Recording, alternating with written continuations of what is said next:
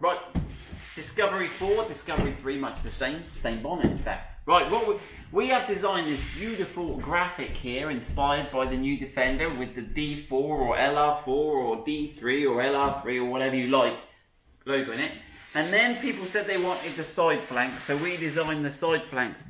And those flipping customers out there go, oh, I want it longer and bigger than that. So we do listen to customers and we do love you all really. So we've designed this bigger, better, going further back side flank.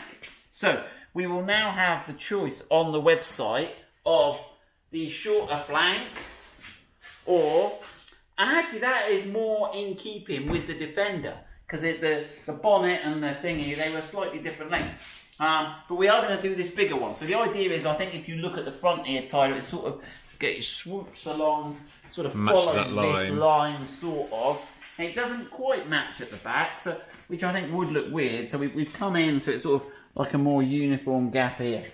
I'm sure someone will say, can you go back to that bit there? And if they do, I'm going to scream. We'll have another centimetre added on for a different option. Right, we're going to show you how to change your graphics. Now, if you bought the small graphics, don't tell the management. Don't tell them. They complain. And you want the bigger ones, let us know and we'll try and squirrel some out to you.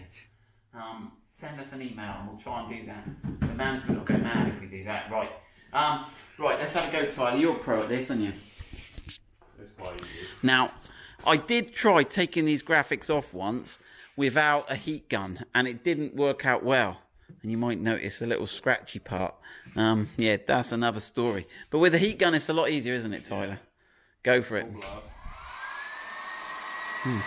long as you get it on the vinyl, it's not going to mess with your paint. That's right. If you paint blisters, you've done it too much, I reckon. And it should absorb the heat, the matte black, it should absorb the heat. So can I try getting under that corner and we'll sort of...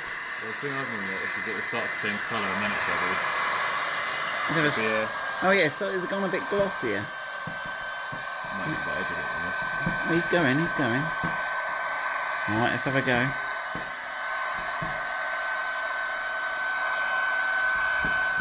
Now, if I pull, Tyler, and you work it...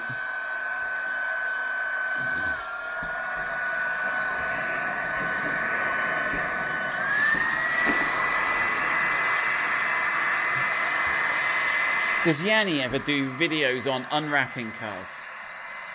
Don't know. Don't think so. Are we at first? I hope so.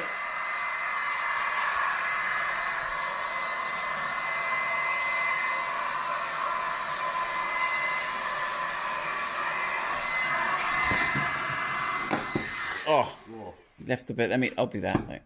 Right then. So we'll give that a quick clean. And then we'll put that other one on. And then we'll at least have matching flanks, side flanks. Right, let's get on with it.